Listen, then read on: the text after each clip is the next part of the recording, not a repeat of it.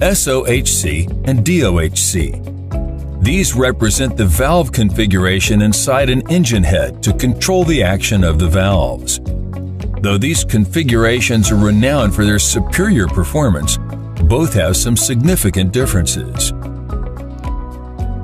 SOHC stands for Single Overhead Cam.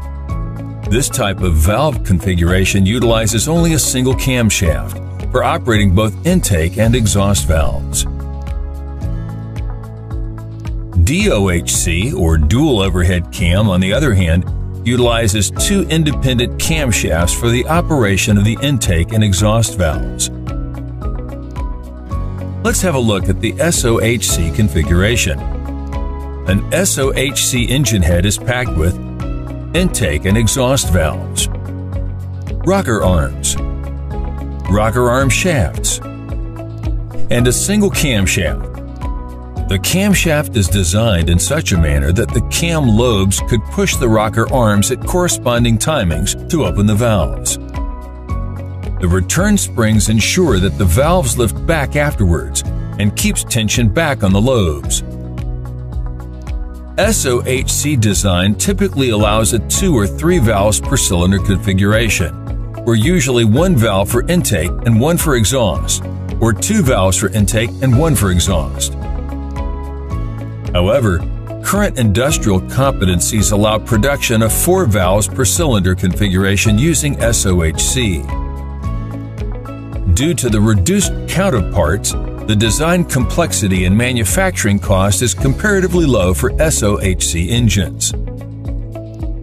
Since the mass of the valve train is lesser in such a configuration, SOHC engines tend to produce more torque towards low to mid RPM and provide improved fuel efficiency. The DOHC was later introduced with improved volumetric efficiency for an internal combustion engine. In this configuration, the head is packed with intake and exhaust valves, cam followers, and 2 independent camshafts. DOHC uses 2 separate camshafts per bank of the cylinder head.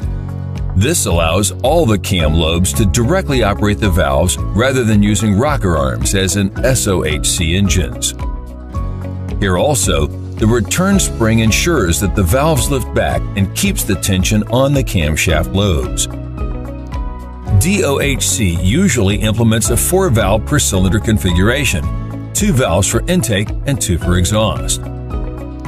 This configuration has a better valve lift, resulting in improved airflow through the combustion chamber. With less airflow restriction, the DOHC is even capable of generating more horsepower out of smaller displacement. Though this configuration can provide better top-end power, the design complexity and increased components result in more weight and a higher cost of production. When it comes to choosing between SOHC and DOHC engines, both have its own pros and cons. Let's look at some points briefing the presentation. SOHC uses a single shaft to drive all valves. Fewer components make less in weight. Better torque at low to mid-range RPM. Cost-effective at manufacturing. Fuel efficient due to fewer parts consuming energy. Camshaft being at the center denies the ideal location for spark plugs. DOHC uses 2 independent shafts to operate the valves. Complex design and increased production cost.